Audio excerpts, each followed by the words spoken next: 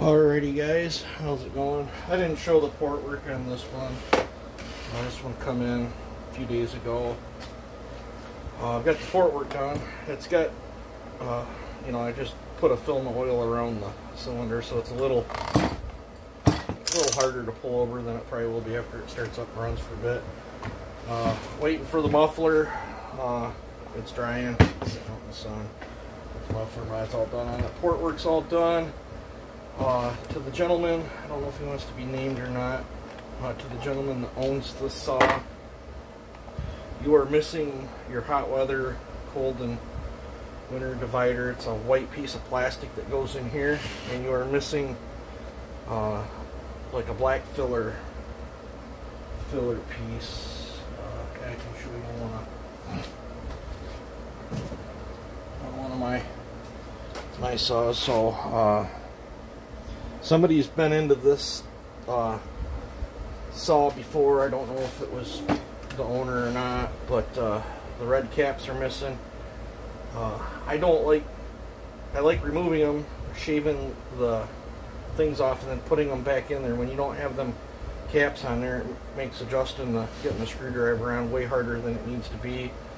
The cover bolts were put elsewhere in here. I put the cover bolts back where they're supposed to be. The cover bolts will take, the reason I think they did that, the cover bolts will take a screwdriver along with the little tiny Allen. And I think they wanted the screwed cover bolts in there where if you had to take this off in the field with your scrunch, you could. But lift this off and I'll show you that white piece I'm talking about. Hopefully it's sitting on your, well, with the AD. Should have grabbed the sheet. Can't show you with the AD or A2D adapter on there.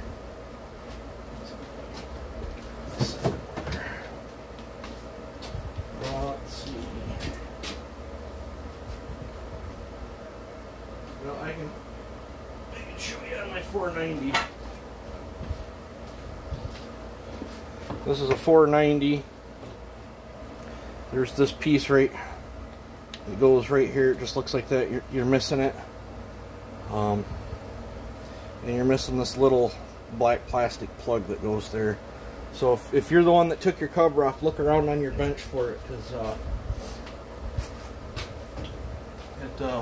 those were not in there, and your screws were all in different locations. But I hope to, it's getting late in the day. I don't know if I'm going to get a test run on this. It's close. I just got to put the muffler on it and put fluids in it and rough bench tune it in. So it's literally 4 by bolts and barn chain. But it says this is a 2022 model, and it looks like she's seen a fair bit of sun. You can see that on the covers too. The difference in orange on the covers. That goes fade real bad anyway. But yep. So did a single 1-inch exhaust on this. It's sitting out in the sun. I want to play with my excavator a little bit today too. I pulled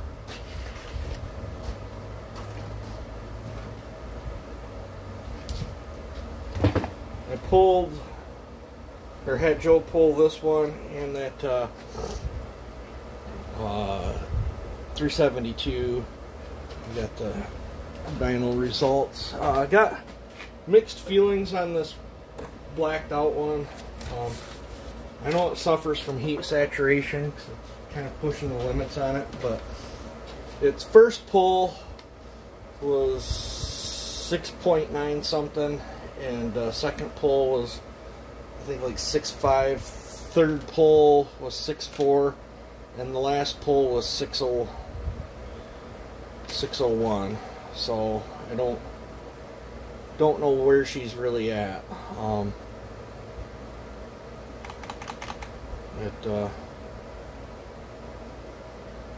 I know stickers is in the 6.5 range, and it's right there with stickers. And then that high duration build 372 that I had to build it not the way I wanted to, put up about 8.6 horse. So it felt pretty good in the wood. I already have a buyer for that 372, so I got to get the fuel dumped out of that. He's sending me a check next week, so I got to get the fuel dumped out of that and get it boxed up. I want to get this one ran. I'm on the fence with this one. I'm thinking about tearing back into this one and trying a different top end. I got that slow build. I'm slowly building the green one, and I don't know, I might use that one as a test platform, try a couple different cylinders on it, and whatever cylinder ends up being the one I like the best might end up on the green one when I build it. But yeah, I did all the machine work on this. All the numbers on this one, it's 22 squish, 102 on the exhaust, widened it just a scooch. It's 122 on the transfers. Well, 120, 122, I split them a little bit. And it's 78, 79, somewhere there on the intake.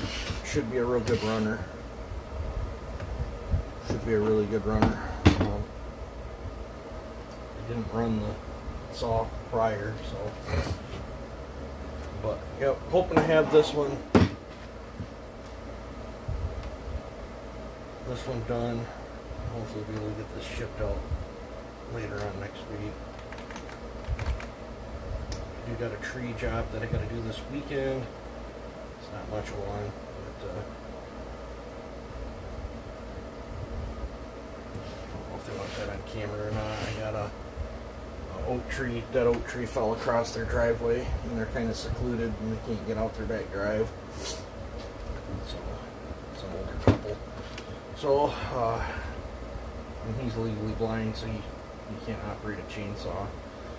So I'm going to go over there and get that out of the way for him. I don't know if I want to take the wood home. Depends on how bad the tree is. If the tree is decent salvageable wood, might bring the wood home. If it's not, it might just get cut and tossed on the side of each side of the roadway. Get it out of the way. But yeah, so last couple days I've been puttering on this one and tinkering with the excavator. I did order a hydraulic thumb for a different brand, Chinesium backhoe, but I'm hoping, according to the internet, there's a lot of different brands that should all interchange. I hope. If not, between the mechanical thumb and the hydraulic cylinder and stuff that I bought, I should be able to make it work. So, yeah, I think having that hydraulic thumb would be great. But I'm going to call this a video here. I've jibber-jabbered on enough. So, you guys take it easy and have a good one.